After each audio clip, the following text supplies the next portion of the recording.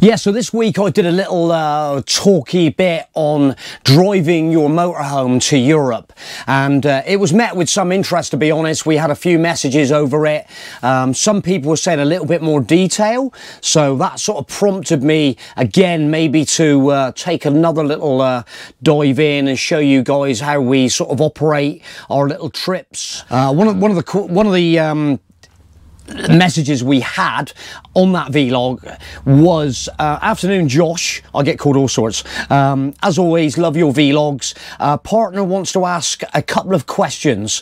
The number one question was, what chassis is your motorhome? So everybody knows I've got a Fiat Ducato with the Berthner body, and would you consider doing a vlog on costs, etc., where you went to in Europe? So I have a rough idea. Thanks, Pauline and Jamie. So yeah, that kind of like, okay, so maybe there's a lot of people that still haven't been over. I know there's probably a lot of people that watch our channel that have ventured into Europe, but maybe there's that little portion of people that haven't ventured across yet, and I'm going to try and maybe hit that little block of people that haven't. We always try and trim it back a little bit, get them people, if you need that information. So tonight, Matthew, I have set my computer up, and obviously the first thing you need to consider is booking your crossing. So yeah, so here we are on the Eurotunnel website, and basically I'm gonna just have a quick look at making a booking.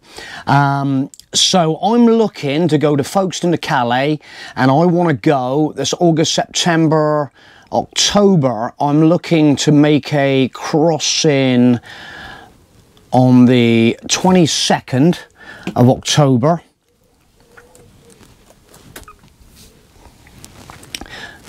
And we're going to try and return on Sunday the 30th. There we go. So let's continue there, and we're going to go. The next thing they want to know is my vehicle registration number. So if it's going to recognize my vehicle, and here we're going to have to go into the category of 5.5 to 8 meters. Will you be towing a trailer? No. And the fuel it runs on is a conventional diesel vehicle, country of residence UK. So now it's going to fly up some times, and what I'm looking to do, again, what you need to be thinking about at this situation of the game is where you are travelling from in the UK. You've got to allow yourself a bit of time wherever you're coming from to get to Folkestone Eurotunnel terminal. You want to sort of leave yourself a window of like 2 hours. We normally sort of leave ourselves 2 hours, and normally we get offered to get on earlier if we are like 2 hours early sometimes. You know, it all works out pretty well sometimes. But I'm going to look to go, so the times obviously that are a little bit cheaper are the later times, which is 6 o'clock to 7:59, which is nearly 8 o'clock for 145. The lowest there is 8 o'clock to nearly 10 o'clock at night. So convenient to me, probably here for the 4 o'clock, unless I take a gamble at the 145, make it 6 o'clock. So 6 o'clock, I arrive in France at 7 o'clock. And this time of year, it's going to be it's starting to get a bit dimsier then. So that's the other thing you've got to allow. My sort of perfect timing probably would be the 4 o'clock. So anyway, let's fire on that 4 o'clock. And then it gives you the departure times a little bit more detailed down the bottom. So we're going to hit on the 16:20 So we'll try that one, and I'm going to go for a standard ticket. I'm not going to go for this refundable. The Flexi Plus is mega money, but I'm going to go for that. I'm trying to keep the cost down. Right, I'm going to confirm that one, the standard ticket, and then I'm looking to get myself back a week, just over a week later on the Sunday. So let's have a look and see what time. So to be honest, the lowest price is 142, and I could probably get on that 142 quid, and it gives you 8 o'clock in the morning to 9:59. So that is quite a nice time for me, because I would normally be maybe somewhere like maybe an hour from the ferry port.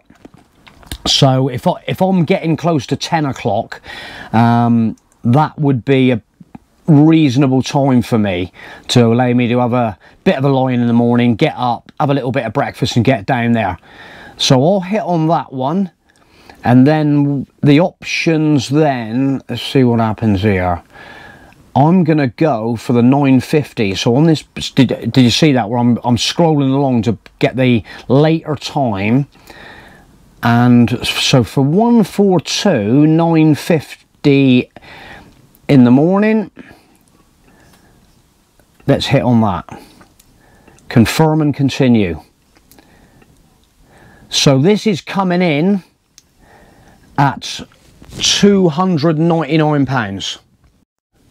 And then it's going to give me a full little itinerary of what I'm getting for my standard 157. Saturday, leaving Folkestone at 20 past 4 in the afternoon and arriving at 5 to 6. So that's a reasonable time. I could potentially 5 to 6 by the time I get off, maybe 6:15. I could be probably parked up on the camper park in Bruges for possibly 7:30 in the evening, and that would be on the Saturday night. So that would be quite a nice time to get across. And then again on the return for 142, leaving just over a week later on the Sunday. And this would make a nice little sort of like Halloween trip. Depending, you know, I can always catapult these forward a little bit if I want to go a week later. This is hovering around half-term time, I believe, so I don't know whether it will change a little bit if I don't go on half-term. But anyway, let's see what happens. So that's departing at 9:50 in the morning. That's 10 to 10, and arriving back in the UK at 9:25. Bearing in mind for me, then I've got a 4.5 hour drive ahead of me, so I can probably still get home just after dinner, mid-afternoon, with maybe a breather.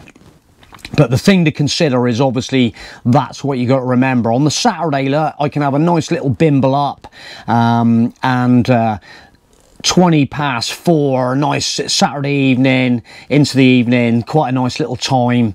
And then, like I say, then I'd be looking to park up somewhere like Bruges Camper Park, and maybe on the way back again I could potentially be in Bruges or another camper park. We're just going to have a look at this for the booking side of things. Right, the next window I'm going to open is this one, which is DFDS. The ferry, to go on the ferry. So let's have a little look. Dover to Calais, select your vehicle. It's going to be a motorhome. And one good thing about having a 7-metre motorhome, I come into the category of this one down here, which is the 7-metre category for motorhomes, and we're looking to go for 2 people. And I'm looking to go, let's click along to October the 22nd. And then returning on the Sunday the 30th of October. Let's book now. Right, let's see what this compares like. So be careful. So this, it starts off, it's on the Saturday morning at 15 minutes past midnight on the Saturday. I want to get right round to this kind of time. This kind of time here, it's going to be 4 o'clock. Let's have a look. So the 4 o'clock is going to Dunkirk, which is a 2-hour crossing. Not bad. 4 o'clock, a little bit further up the coast from Calais. It's just options really. So let's have a look at the Calais one. It's a little bit later. What about that one then? So they're all coming in at 120. There, look. They're all coming in at 120 quid. What about, let's go for the 20 to 3. See if I can squeeze that one. Okay, 20 to 3. There it is. So, one motorhome, 7 meters, 2 adults. Okay, so we'll have that one and then we'll continue. And the next one is coming back. So let's have a little look again. So this is the Sunday now, the 30th. And we're looking to go around 10 o'clock. 10:30. Coming in. My 10:30 there is coming in at 98. Right, let's hit the button. So, the total on that is 218 quid. 218 quid. So there's your comparison. Yeah, so that gives you, with going with the ferry, a little bit extra time going across. So you're looking at 55 minutes on the way out extra to be on the ferry, 55 minutes on the way back, but it's a saving of 81 quid, which is not bad really. And on the ferry it gives you options to go into the Premier Lounge. Let's have a look. Yeah, so if you look at the area here, which is Premium Lounge, it is 15 quid per passenger. So if I went for, yeah, so another 30 quid. 30 quid, that takes me up to 248. Yeah, so that Premium Lounge is going to pump up the price to 248, but I'm still going to be making a saving of 51 quid over the Eurotunnel. The Eurotunnel is quick and effective, but if occasionally we did that ferry the other day, as you saw on some that previous video, travelling across with the ferry, and it wasn't bad. And with this Premier Lounge thing, I can get complimentary hot and cold drinks, complimentary refreshments, a glass of Prosecco, comfortable seating, TV and sea views. Let's have a look. View photo. There you go. And occasionally I've done this on the way out. You know, we've sat in the Premium Lounge and we've enjoyed a nice, so it's a good feeling when you're on your way out. It's Saturday afternoon, chilling out in here. We've been across in these before and there's been no, I think nobody there, and we were having endless coffees, beautiful cappuccinos, we were having our glass of Prosecco, we were having our biscuits and some fruit I think that was there, but not to be sneezed at. Anybody want to join us on the ferry? Come in the Premier Lounge with us. So 248 quid, over and back, Premier Lounge as well. It's not a bad deal. I don't think that's a bad deal. I'm looking to maybe go across around that area. Nothing's planned as yet for time, you know, the actual dates and stuff. I'm gonna have a little whiz around, see what I can come up with, but what I think I'm gonna do is I'm gonna end this video here, and we'll then continue at looking where we're gonna possibly, what we're gonna probably do. I get a little bit where maybe on the Friday I'll say to Caroline, should we go tonight? And she'll say, why are you going tonight? Because I know a lovely little Brit stop with a craft brewery attached to it, not that far from the Eurotunnel. I know a nice pub on the near Basingstoke. do you know what I mean? So you can sort of almost extend your holiday a little bit before. We always do that. I always do that. I'm terrible for it. And that is a really good feeling. You sort of like, if you have a nice little Friday night, wake up, little bit of shopping down at Sainsbury's, down at Ashford or something, do a bit of last minute shopping, run on down to the Eurotunnel, or the either the Eurotunnel or the ferry, which I'm getting a little bit steered back to the ferry because I'm sort of talking myself into this premium lounge, glass of Prosecco, living the dream, put your feet up, see view. Okay. We'll end the video there, and then we'll come back and check out some more stuff about when we get the other side, you know, a couple of places that we stop. But like I say, if you're watching this video and you fancy doing something like this, just have a little play with the times. Always bear in mind that you know, if you're coming from Manchester, you can come on down through, have a pub stop somewhere. There we go.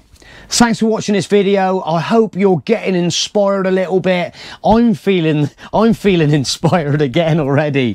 I'm feeling inspired. I start getting on the Eurotunnel, DFDS, and then there's a trip developing. We'll catch you soon. Thank you very much for watching. Catch you soon.